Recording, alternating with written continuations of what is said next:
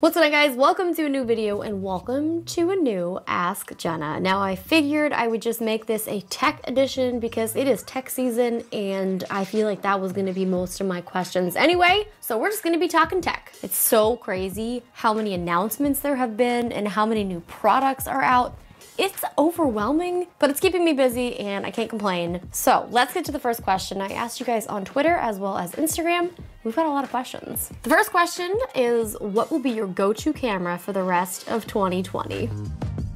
That would be, of course, the Sony a7S III. I can't believe that it's actually here and it's mine. I wanted to actually record this video with it, but then I also wanted to look at it and show you guys it because I just feel proud and excited. And I can't wait to go shoot some more 120 4K of I'm not sure what, because I don't really leave my house. But considering this is tech season and I'm gonna have this to film a lot of my videos, excited. Also, I just wanted to say thank you so much to Ezarik for sponsoring this video. We couldn't have had a more perfect sponsor for what we're about to talk about today. When you finally buy an iPad this year because of the new iPad Air. It's actually been a very long time since I purchased an iPad. The last time I purchased an iPad was because I needed it to fly a drone. I'm not even sure when that was, but it was a really long time ago. I just would always use my sister's if I needed it, and I'm always using my Surface, and I don't know, I have my phone, and I just never felt like I needed it. But when Apple just recently announced the iPad Air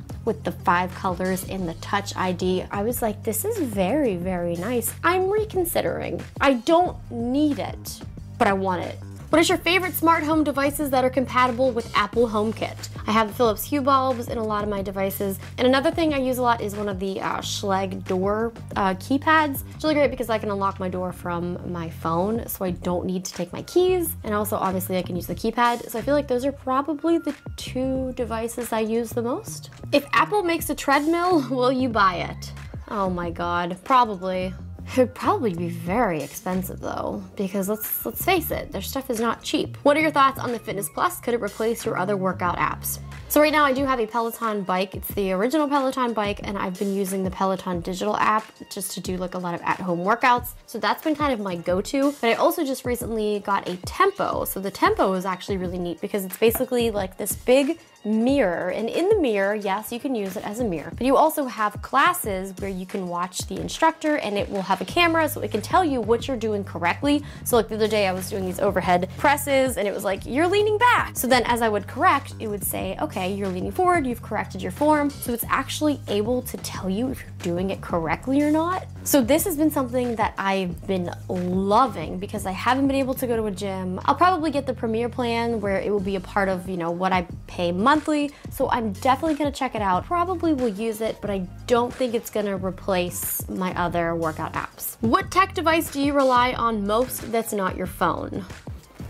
That would have to be my MacBook Pro, which is basically always connected to a hub. And it's perfect because this video is actually sponsored by Ezarik, and this is something that I don't leave the house without. So this right here is the Ezarik USB-C 7-in-1 hub. This is the multifunctional hub. This includes a 100-watt laptop charging USB-C port, a 1 4K at 30 Hz HDMI video port, 1 SD card slot reader, 1 TF micro SD card slot reader, and 2 USB 3.1 Gen 1 Type A ports. It also has an RJ45 gig Ethernet port, and honestly, this has been the perfect all-in-one solution for all of my needs. I would say I use it the most for the SD slot as well as the micro SD, so this has been a really great all-in-one device. Also, when you purchase this product off of Amazon, you have a 54-month warranty. There's gonna be a link in the description if you guys wanna check it out, as well as a discount code. One of my favorite little devices, relatively inexpensive for what you're getting, and I highly, highly recommend it. Are you going to use a PlayStation 5 or an Xbox Series X as your main console? Ask Jenna. Oh my gosh. Okay, so we have the Xbox Series X as well as the Xbox Series S coming out November 10th. I love all consoles. I'm now also into PC gaming. I definitely lean a little bit more Xbox only because the majority of my friends are on Xbox and I love playing with them. I'm probably gonna have the Xbox Series X as well as the digital version of the PlayStation. PlayStation also just recently announced their pricing, so for the PlayStation 5 it looks like it's $499.99, and for the digital version it is $399.99. Which version band color of the Apple Watch did you order? Well, that's funny that you ask because I accidentally ordered 2. I panicked and the app wasn't really working, so then I got on the website and the website wasn't really working, so then I checked out, but when I checked out it said it wasn't connected to an Apple ID account, so then I was like, maybe it didn't go through, so then I bought another one, but I ended up going with the 40mm, the graphite stainless steel. I also got the blue braided loop band. I also then checked my order and I have 2 watches showing up and I can't cancel the one. I don't want to talk about it. Favorite mobile device of 2020 so far? I'm gonna have to pick the Galaxy Z Fold 2 and the Surface Duo. I just really like them and they're so completely different, even though they both, you know, have like the flip and they're the same thing, but like they're not the same thing. Those are my 2 favorite devices of 2020. I had to give back the Z Fold the other day and a part of me died. I was like, I don't want to give it back, but I did. And I miss it. I'm also loving the Duo, especially now that their cloud gaming has officially launched. It's here. It's just fun. What is a good starting streaming setup? That's a great question. Honestly, I feel like whatever you have, you can probably make work. If you have a laptop and you want to stream from a laptop, you can make it work. Now I have the HD60S Plus, which I use to capture gameplay from my Xbox or from my PC or from my PlayStation. So I have that go into my PC. But for a while there, I was just using my MacBook, which is kind of tough on a MacBook to stream. Definitely easier on a PC. If you have a webcam, you can stream from a webcam if you want to do a face cam. Another cool thing that Sony announced recently is that you can use most of their cameras as a streaming device without any added equipment. So if you download the Sony Imaging Edge, there's instructions on how to do it, but you basically download that. You can then just connect with a cable to your PC and use that as a device. Maybe that's if you just want to upgrade your Zoom calls or your Teams calls, or maybe if you want to use that as your face cam for streaming, you can do that. But honestly, I think that making work whatever you have, or if you do want to invest in, you know, a setup, there's so many different ways that you can do it. It's just, it's a lot. It's overwhelming, actually. Do you think there will be Touch ID instead of the iPhone's power button now that the iPad has it? I really hope so. I think that they're a little behind on that. Yeah, Face ID is great, but now that a lot of us are wearing masks and our faces are covered, it makes it a little bit more difficult. I love that a lot of the Samsung devices have it on the side as well as the Surface Duo. They have it right there. They have the fingerprint. It unlocks your device. You're good to go. How do you keep up with all the tech, the filming, the posting? I drink a lot of caffeine, not gonna lie. How many Sony cameras do you have? 1, 2, 3, 4, 5, 6, 7, 8. Have a couple. Did you manage to get your second watch refunded?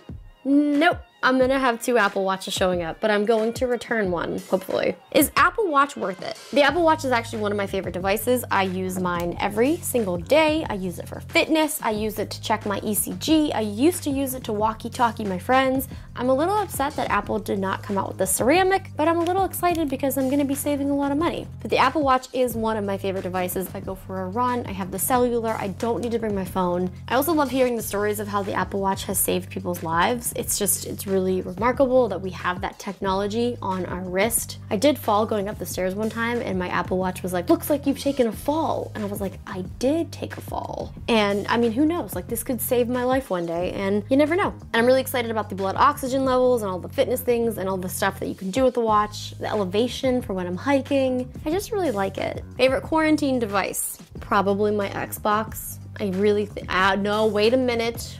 No, I definitely love my Xbox because it's kept me sane, it got me into streaming. Literally played Xbox and Call of Duty probably every night for like 3 or 4 months with my friends, and it was just like something I looked forward to. But also my robot vacuum. So if I have to be stuck in the house all day, I want a clean house, but I don't want to clean it, so the robot vacuum just cleans for me. If you work security for Samsung, would you be a guardian of the galaxy?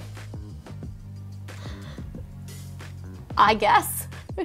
Any advice for a small creator? Honestly, I've been making content for 10 years and it's a lot. Even the past couple videos haven't been doing so well and sometimes I just feel so defeated, but just don't give up. Like, you're gonna go through these waves of, you know, maybe you're doing well, maybe you're not doing well, you wanna give up, but just don't give up. If you're still enjoying it and you're having fun, don't give up and create what you want to create. Also, don't be afraid to reach out to other creators to like collab. I'm terrible at that because I don't ever want to ask people, be like, hey, do you want to collab? I feel like, what if they say no? And I should be taking my own advice. I shouldn't be scared, but I am. But I would just say my biggest piece of advice is don't give up. How many spare cables do you have lying around? Well, that's a good one to end on. Don't tell anyone about this.